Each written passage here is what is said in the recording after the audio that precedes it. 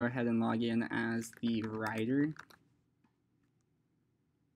that we made earlier and go to create note. You have to type in the full individual's name, which was John Oliver.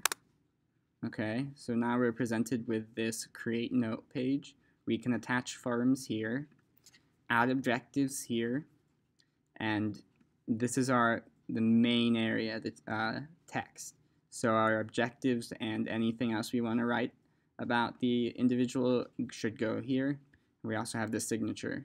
So to start, let's go ahead and add a body check form. Okay, so let's just draw a little bit on here and just put something in each field so we can bypass these are all required. So by putting something in there, I'm fulfilling that. And we have to sign this too. And then we press submit.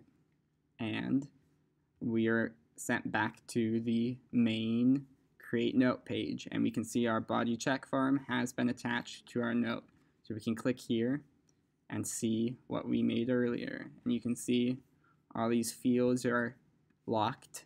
If for some reason you didn't mean to do that, you can go ahead and just delete the note, form by clicking the X, and see it's gone now. So let's go ahead and just, this one's a bit too complicated for a demo. Let's go ahead and add the body check again, just for demonstration purposes.